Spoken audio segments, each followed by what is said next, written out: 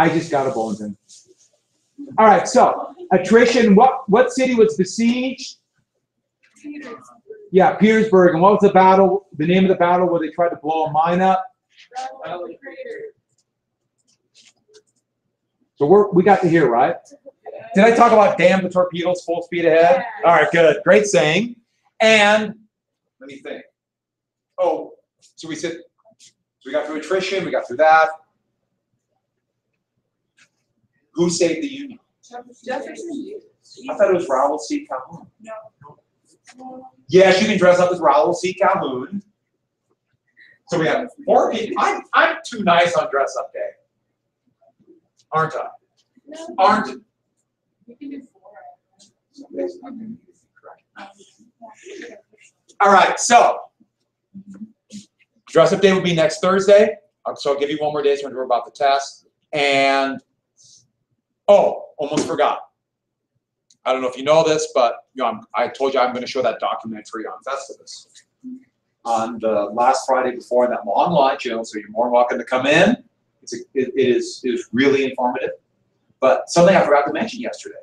Did you know that the guy who made the documentary, in fact, a whole series of these, did you know that? He was in town last night. I worked concessions on it. Oh, you worked concessions? What?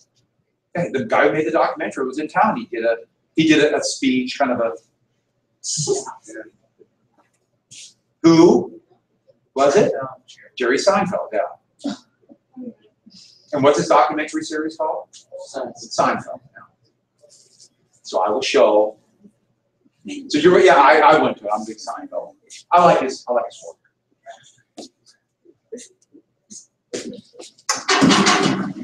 So, you've seen it, right? Has anyone else seen the documentary? Yeah, you saw, yeah. Really informative, isn't it? It's great. It is great. All right, I showed you that picture. I love that cartoon of Lincoln. And so a couple of things really quick that happened afterwards. Remember Hood? What Hood did, are we recording? Am I live?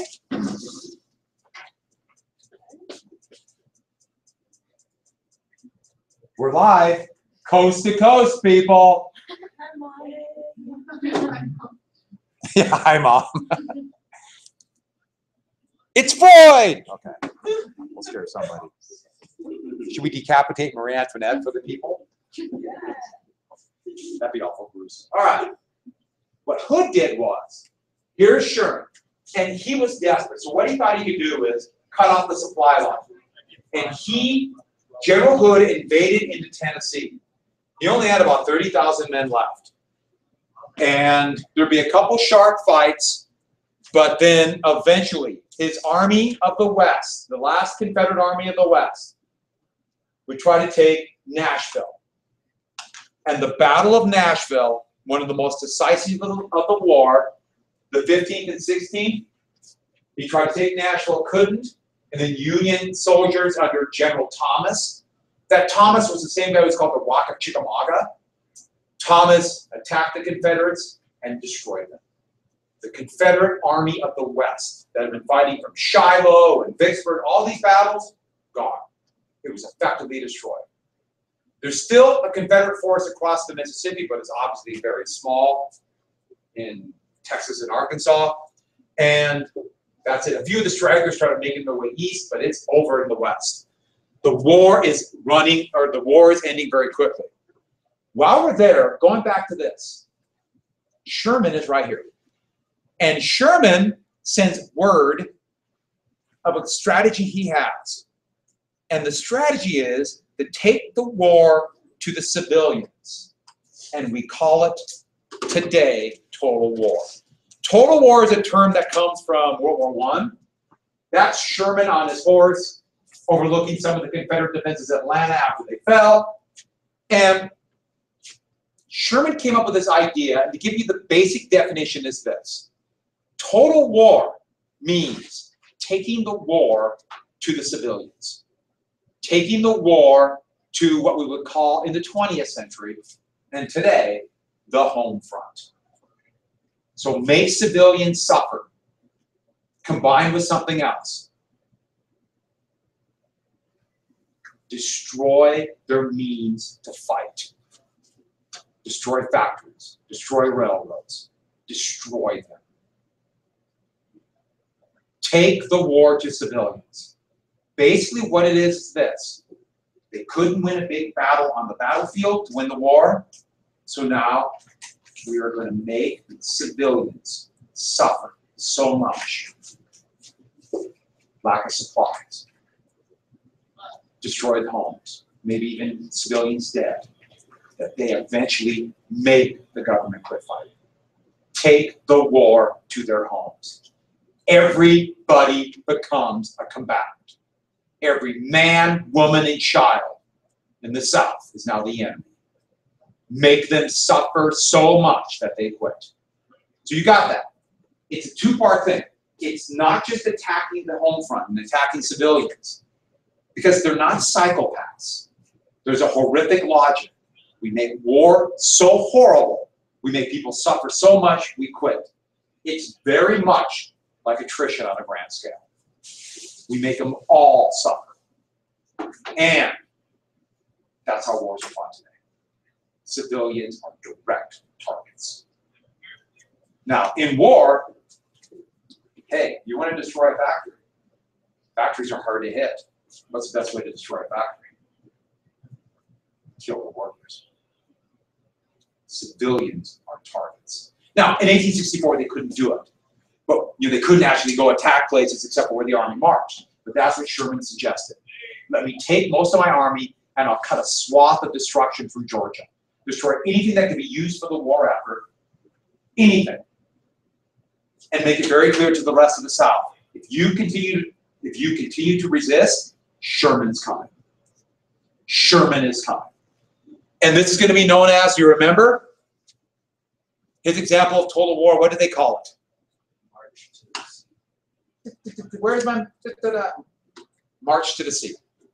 Exactly right. I'll talk about bummers in just a second, but the March to the Sea. In fact, after the war, there's a very popular song in the North called Marching Through Georgia, and it talks about destroying Georgia. And it's actually really funny because Georgia Tech, the college, it's not their school song, but they play this song, Marching Through Georgia, whenever Georgia Tech does well in football or basketball. And I think that's really funny because the song's about destroying Georgia. If you ever heard University of Montana school song, it's the music to Georgia Tech school song. Small world. They ran out of school songs, I guess. But does everyone get that though? Take the war. And this, I gotta make something very clear about total war. It's arguably, in fact, I think it is, the most horrible thing ever invented by mankind. There's a lot of bad things. Total war is the worst. Because once you make the leap to saying we can do anything we want to enemy civilians, and they might do it to us, anything we want to end the war, you justify it to end the war, that justifies anything. Anything to end the war. And I am not kidding. Anything.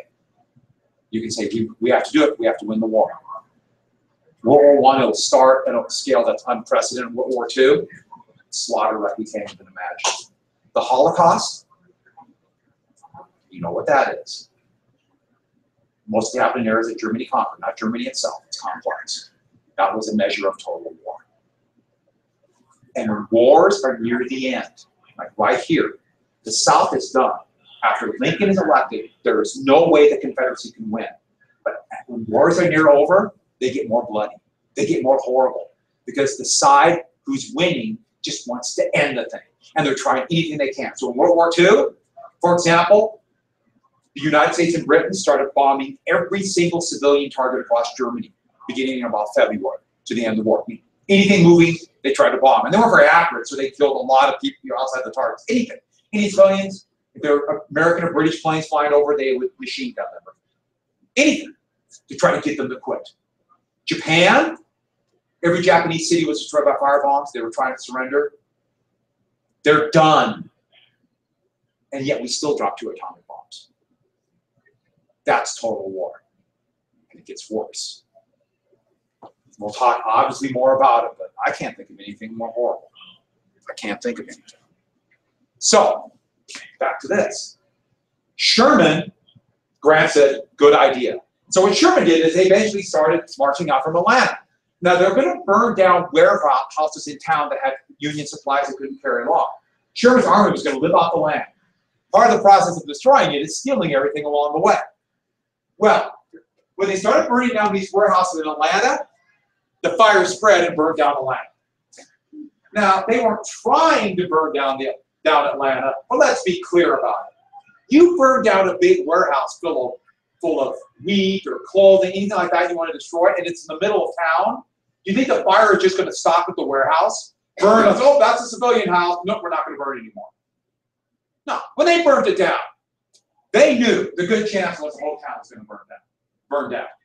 So they could claim we didn't need to, but yeah, let's be honest.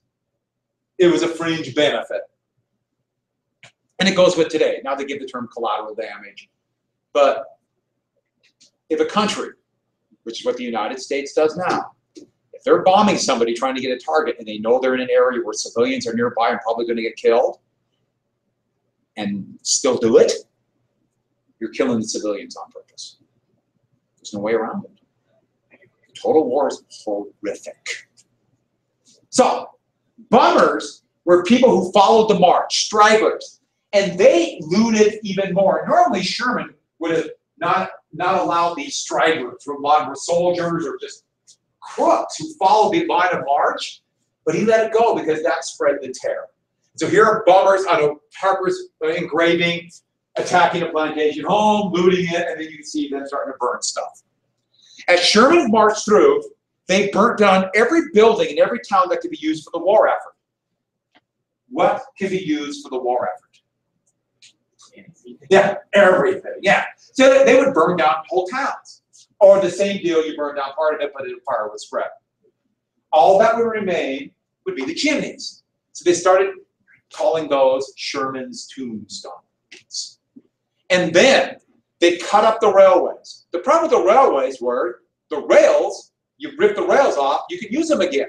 So they built Sherman's neckties. And what they would do is take the rails off, put them over the ties, light the ties on fire. So what can you do? Start getting hot and bend them like a necktie. So you can't use them again. They got really good at it. And also, Sherman found out something that I guess he probably already knew. It's fun to break stuff. People like to destroy things. It's a bad thing that people have. Let's go break stuff. For example, if I just suggested one day, let's go into Mr. Foucault's room and break everything. What would you guys say? Yeah, let's do it!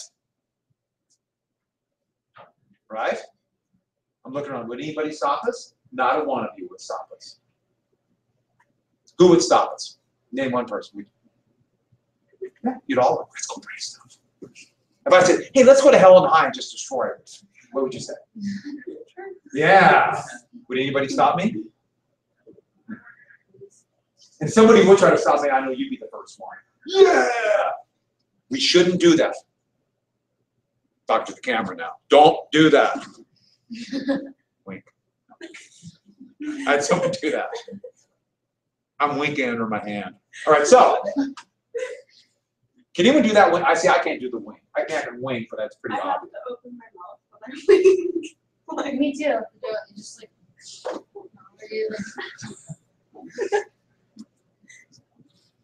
Otherwise, it's All right, so. I know what else you're thinking. Wait a minute. What does Chester the Crab think about this? Well, here's from the Chester the Crab, History of the United States. I showed you one for the Whiskey Rebellion, I think, a little bit earlier. And here's his version of it. They're just having fun getting pigs, burning stuff. And here's Chester the Crab telling the story. On December 22nd, the march ended. They lived for about a month and a half. They were out of communication. And they arrived on December 22nd at Savannah. Savannah, the few Confederate forces there surrendered or just ran away. Sherman took the town and sent a message up to President Lincoln. I present you for Christmas, the city of Savannah. And that's why you have this on the bottom here. There's the crab telling the story. Santa clearly was a Union man. In fact, That Santa that we think of was literally just being drawn at that time by Thomas Nast. The view of Santa Claus would have been, few people knew what it was, but most would have said he was a skinny guy. But you know, times got good, he ate a lot more. And Savannah fell. If you go there today, the people in Georgia have not forgotten. So don't go there with your William Tecumseh Sherman t-shirt. I know a lot of you are thinking about wearing that and walk around there, yay, Sherman. No, don't do it. Do not. Every public building that was rebuilt after the war, that were destroyed because of Sherman's march, like every courthouse and all these little towns along the way, the front doors all very defiantly face south. We'll show you. I don't know how that shows you, but they did it. And my brother was a professor at Georgia Southern, which is in Statesville, Georgia, right about here on the march, right where that guy is. And they destroyed much of the town. And so when he got there, they knew he was a Yankee. And so they made it very clear, don't let people know you're a Yankee. We haven't forgotten Sherman. That's what he was told by the head of the economics department at Georgia Southern. I always found that fascinating. He didn't like it. The United States were a weird place. He's in Ohio now. Cool, huh? Who's been to Ohio? You have? I'm going there for Christmas. I'm sorry, festival. So, I know you're supposed to like say it. Wow. All right, so that's Christmas. The last of the war, and the reason I put this up here, this is Harper's Magazine, and you notice the toys. Remember I told you that Christmas, the celebration that would come, and the importance of Christmas would be an Industrial Revolution thing, and only about 20 years, and here they are with their gifts, and they're already making a new batch of soldiers for the next war. And yeah, that'd be pretty common. Why do you think the Boy Scouts were created? Soldiers. That's why. In Britain, but it spread here for that reason. No, he's not impaled. They normally did not impale children then. That came later. That became a Christmas tradition eventually. The impaling of the child. So, now some people are like, I wonder if anybody's going, cool.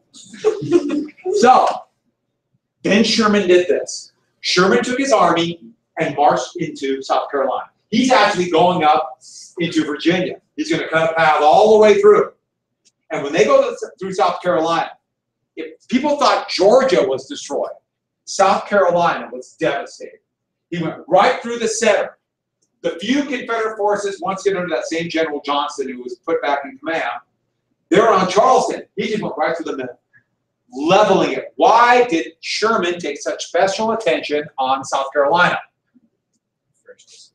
Exactly. And then actually when they got to North Carolina, he ordered them to quit. Yeah, they still would devastate some areas, but nothing like before. Well, it's over.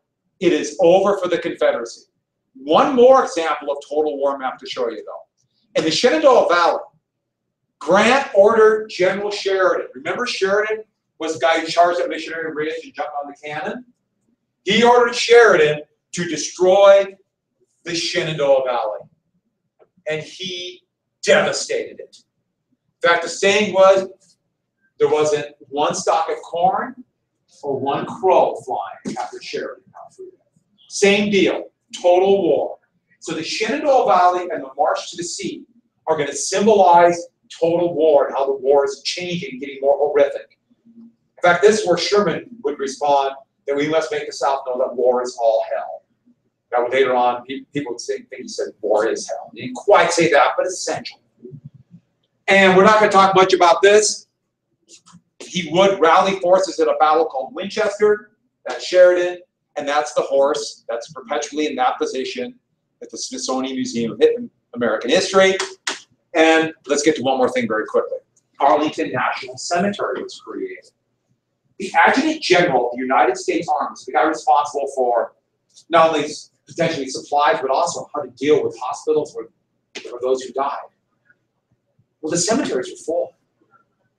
after what happened from the wilderness all the way through Petersburg and the battles in the Shenandoah Valley, just in Virginia, they're full. Well, the adjutant general's son, General Meigs was his name, but Meigs' son died at Petersburg. He blamed one man. So what Meigs did is he confiscated that man's plantation just across the Potomac River. He took it and turned it into Arlington National Cemetery, the most hollow ground in America. Whose farm? The farmhouse is still there today. Whose plantation was it? You know? Robert E. Lee's. That's Robert. The U.S. Army. His name was General Meigs, but all we need to know is the Army just took it. They confiscated it. Yeah, Lee, after the war, he lived for another 4 years after the war. He never went back to his plantation.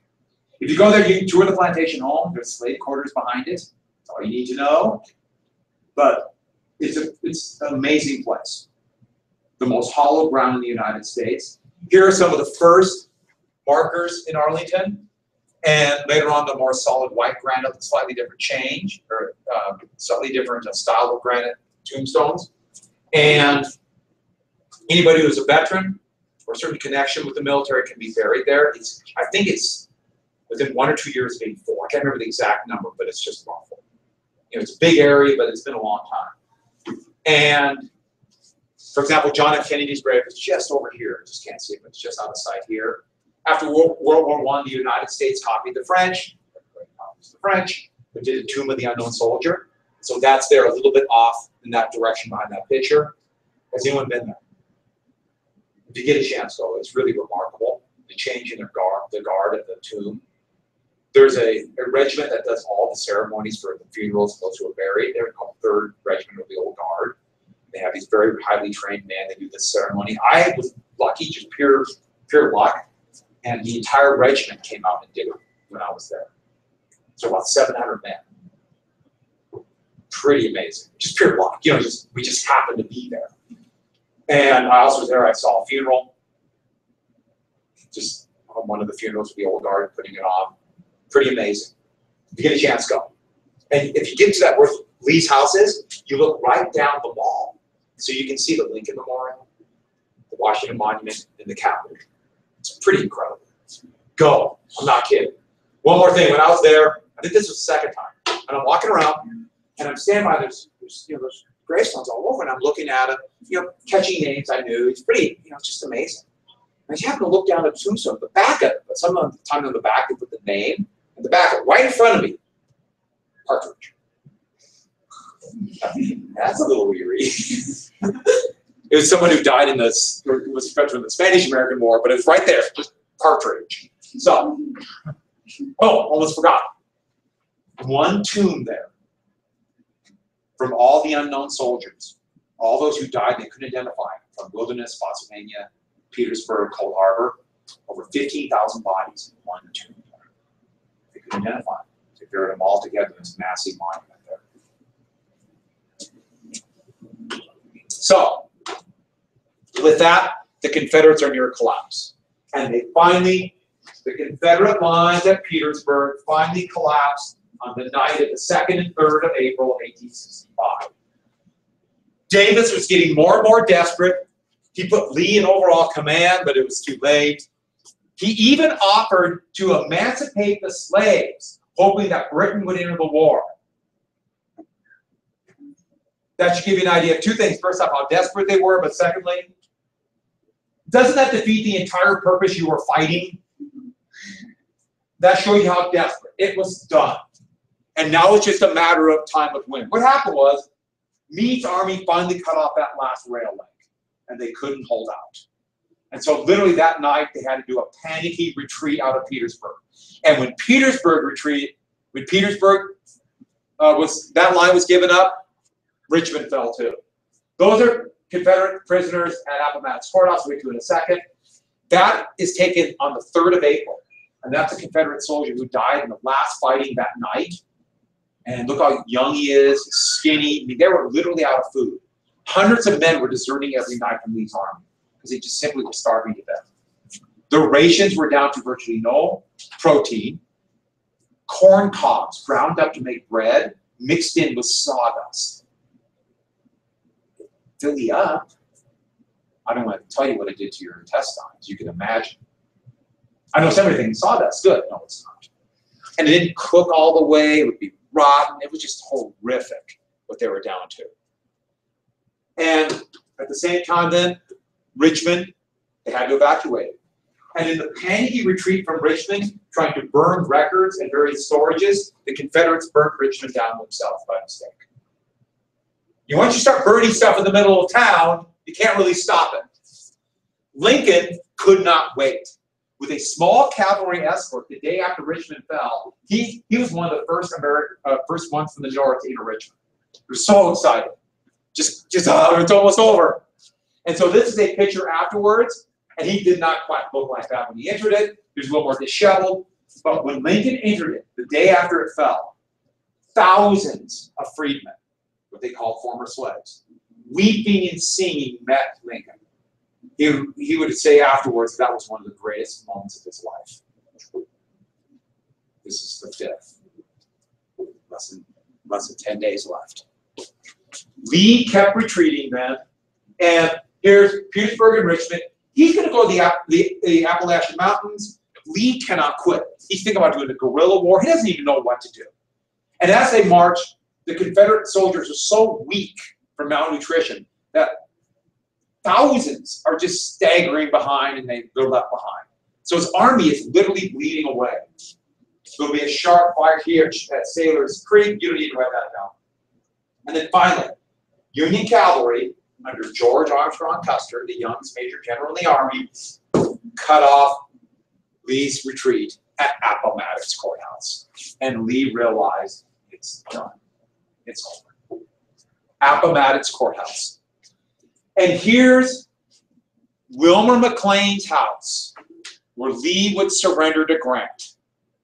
Wilmer McLean, if you remember that video of the cause, it was his home at Manassas, where the Civil War started. Realizing this might be dangerous, he moved to a quiet place, Appomattox Courthouse. So the war began in this front yard and ended in this front parlor. Interesting little quirk. Lee sent word that he surrendered. Meade couldn't quite make it there.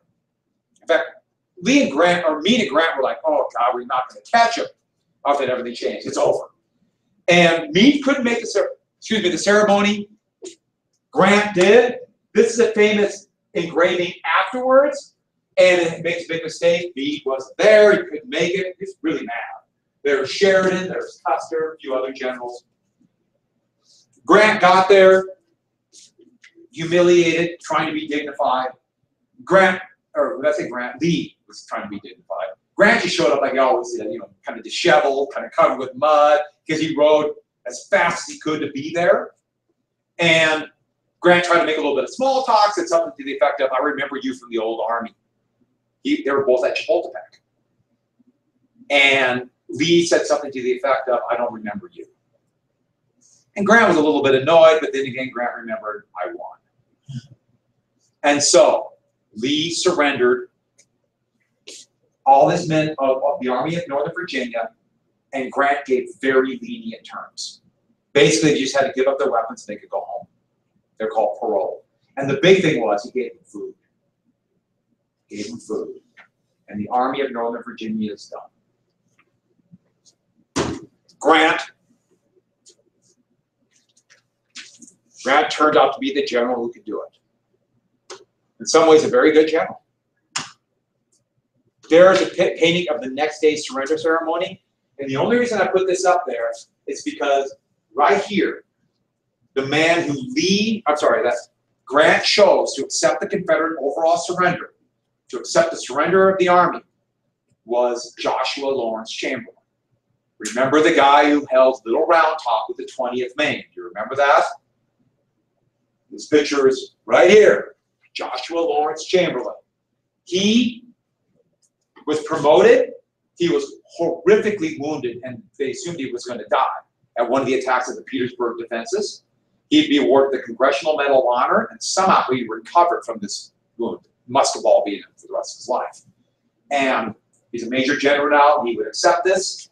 He would later on, after the war, would become one of the most famous veterans in the North, one of the great heroes of the United States. He'd be governor of Maine. He would be president and also teach at Bowdoin College. He'd teach every subject but math. Pretty amazing guy. He was just this giant figure, and he would die of his wounds in 1912. He would die of those wounds. Chamberlain. And so that's the surrender. Now, it's not quite over yet, but right after this surrender, they had a big celebration in Washington, D.C. Bands came out, they were playing all kinds of martial music. And Lincoln was there, and Lincoln requested Dixie. Now, by then, Dixie, which was written by a Northerner, but that was a song, that's a very Southern song. That was their song. And they said, no, are you kidding? Dixie? And he said, you know, I think we've conquered Dixie. It's back in the U.S., which I think is a great line. Well, one more thing then. Before this happened, but I'm putting it here, it's a month before, but still, Lincoln would give his second inaugural address. And he would finish it with this great line that's on top. And he focused on the country is going to have a time of healing and reconciliation. But the thing is, and Lincoln knew this, the South, it's not going to be reconciliation and we all come together and be back the way it was before. There's going to have to be some changing of Southern society and the economy called Reconstruction. It's going to happen. But I put a question mark there because we're not really sure what Lincoln was going to do. Lincoln taught reconciliation, but we know from his time as president, he was a ruthless man, and he would do whatever he felt was necessary. And so, yes, this was a great speech. Yes, it talked we have to bring the country together. But he also certainly knew it's not going to be as easy as shaking hands for fun. We must all come together for a group hug. Now, that's a good picture of Lincoln's inauguration. You can see him giving his speech right here. The reason I'm showing you this right now is this. Oh, that's the last picture of Lincoln ever taken. Last photograph. The war has taken a toll, but it does seem a little more cheerful than some of the other pictures, but a very melancholy look. I think that's a good picture. I like that. Kind of looking off at an angle. Let's look at this picture again, the inauguration. You see it? See Lincoln? Where's that? I can't see him now. Right there. Okay, you look, you notice the people? See him? Any guesses who that is? John Wilkes Booth. Booth, look how close he is. He was planning on, but decided not to do it, to kill President Lincoln at his second inaugural address. Look at that. It's kind of scary. I think kind of a shiver. My God. And Wilkes was one of the most famous actors in America, a very well-known man, and there he was. A Southerner from Virginia. Remember, it was his militia unit that witnessed John Brown's execution. And Lincoln would be assassinated just 5 days after the surrender, August 14th. That's John Wilkes Booth, this famous actor. He would be in charge of a conspiracy. Now, you're going to hear a lot of definitions of conspiracy. I know you've all heard the term conspiracy, but a conspiracy has a very easy definition. Very easy. Anyone know what it is? Yeah. Exactly. Yeah, basically more than one. More than one person working together to commit a crime. That's all a conspiracy is. So it could be a crime against any number of things, but just more than one person. And it was conspiracy. At first they talked about shooting the president at inaugural address, then kidnapping him. Then the decision was to execute him and other leading members of the United States government. Booth and his associates. Booth was going to kill both Lincoln and President Grant. They were going to Ford's Theater and watch a play called My American Cousin. Very popular comedy, and I've seen it, and it was hilarious in 1865, I'm guessing. It doesn't quite match sense of humors today. It's kind of, okay. But back then, what the heck? They loved it. Grant did not want to go. He's tired. He just got back from the front. And so he had his wife claim she had a headache, so he didn't have to go, arguably saving his life. Booth was well known, so a well-known actor, so he could just go right in, not slip past the guard, who went to go get something to eat real fast and left the door unguarded, or get something to drink. And so 2 derringers and a knife, Booth slipped in to where Lincoln was watching, and fortunately, you go up to this little balcony seat where it's watching. Now it's all tied off, but still the back. There's an American flag there. That's still there. Has anyone been to Ford's Theater? Tiny. It's a lot smaller than, let's say, our auditorium. Yeah, I get to hear about Ford's Theater, and I don't know what I expected, but something a lot bigger. It's really kind of weird how small it is. Very intimate theater. They still have plays there. They still have plays.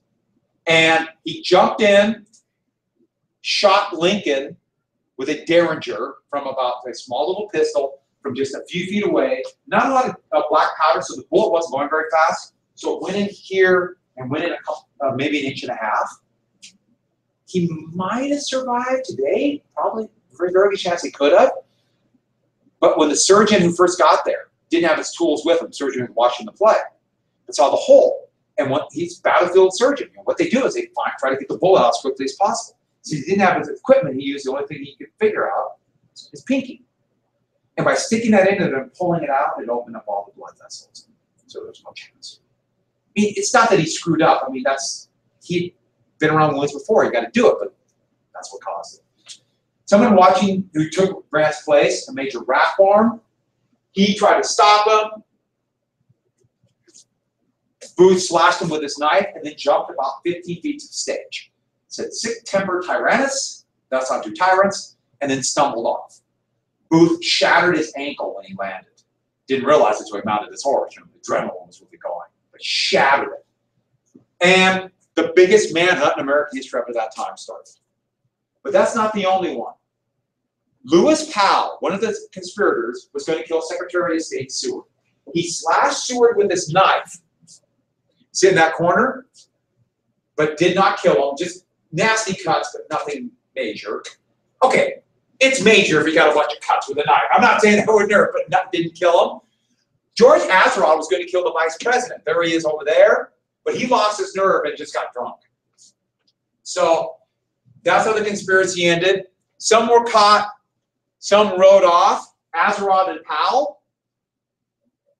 The real worry was this was a massive conspiracy involving the government of Davis, who's now fleeing south, still trying to escape. And real fast, they escaped, went to Surratt Tavern. You don't need to know, I'm just telling you really quickly. And that's where they stayed, this tavern slash boarding house.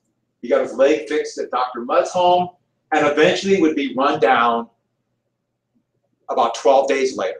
He'd be killed in a barn by U.S. cavalrymen. This is the wanted poster for it.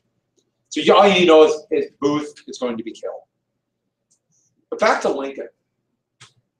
Lincoln was taken to Willard House, which is a house across the street. It's now part of the historical park there, the kind of monument there, so you can go into it. They try to leave it exactly the way it was when Lincoln died. He didn't fit in the bed. It doesn't show up there, but they had to kind of turn him sideways because he was so tall. And he never really regained consciousness. His wife, who had already had a nervous breakdown because when their son died in 1862, was never the same after this. And Secretary of War Stanton kind of took over, but Lincoln died that morning. If you go there, they still have the bed, the same sheets, and they're black from the blood. It's still there.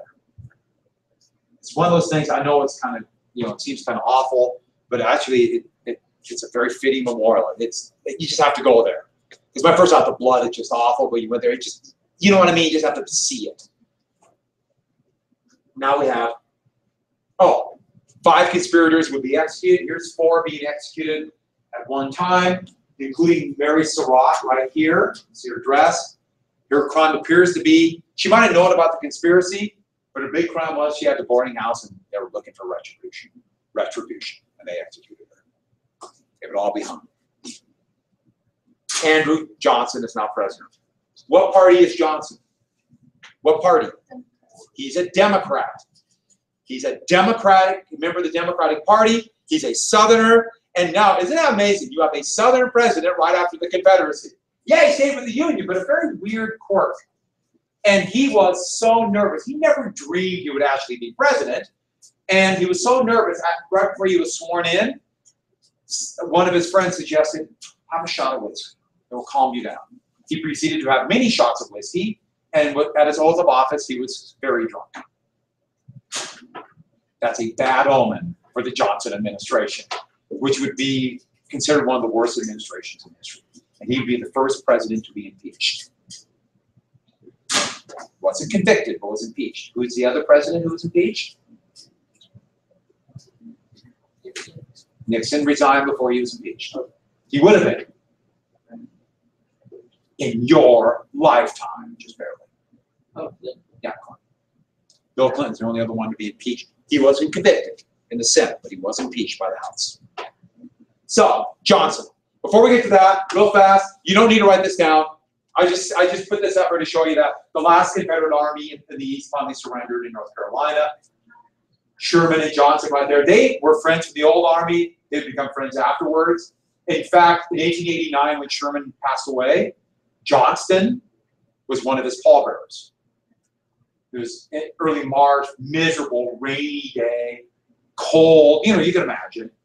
But Johnson, who was also old and frail, still wounded, still has that awful wound, refused to wear his hat because he wanted to show respect to his friend. As he said, Sherman would have done the same for me. Do you know what happened? He got sick, pneumonia, and passed away 2 weeks later. A little bit kind of like Harrison. Remember William Henry Harrison? And Davis would be captured in Georgia. He was trying to flee, and he put on a cloak to hide. And so when they caught him, of course, in the North, they presented him as Elvis. Wow, I didn't. They presented him as a course, dressed as a woman, as we all know is a major insult, correct? Yeah, obviously very sexist. They accused Lincoln of doing the same thing to sneak into Washington in 1861. One more thing really quickly. Andersonville Prison would be one of the new prisons built in 1864. Grant ended prisoner exchange. No more. He didn't want Southern prisoners taken by the North going back and fighting. So that meant that the South had to keep Northern prisoners. POW camps on both sides were hellholes. But for a combination of a lot of reasons, mostly a lack of supplies, Confederate prisons were worse. Andersonville Prison was a nightmare. No supplies, no sanitation. Thousands of men nearly starved to death. When Union forces liberated this prison, they could not believe what they saw. The commander was a man, an officer who was wounded, so a wounded Confederate officer named Henry Wirtz. There's Wirtz right there. And Wirtz would be executed by the United States for war crimes, essentially crimes against humanity. The only one to be executed for Andersonville Prison. Now I got to be clear about it. The Union prisoners or prisons were a heck of a lot better, but Andersonville was horrific. Wirtz would be arrested because he was in command, and the only way to describe it was just absolute negligence. What they did, and total incompetence. Here he is being executed right there. Davis would be captured. They didn't know what to do with Davis. They ended up holding Davis prisoner for 2 years in perpetual light. They kept a coal lamp burning the whole time he was there. And then they just released him. Davis was hated in the South probably more than he was hated in the North. They blamed him for losing the war. But about 20 years afterwards, his reputation will be rehabilitated. And he's going to be one of the heroes of what we call the lost cause. The Southern view that's going to happen after the war, that they were fighting a noble cause. And to give you an idea, that's the total number of men who died. That's the total casualties. Over 620,000 men died for sure. Recent scholarship says that over 800,000 men. 40% of the state budget of the state of Mississippi in 1867 for artificial limbs. Reconstruction on Monday and Tuesday. Sound good? I will see you next week. You know what I'd like all of you to do? Have a great weekend. I know weekends are tough, but soon Monday will be here and you'll be back. So exciting. You excited? Okay, limbo. If you can limbo under that, you don't have to take the test. I know we're not limboing. I'm hungry. I didn't eat enough. I can't accept that if you were being serious. I don't know if you can do it. Aaron probably can. What? You can limbo under that. Yeah. Not really. Next Thursday is watching the live stream. What's that? Next Thursday is watching the live stream. Oh, that's funny. So yeah,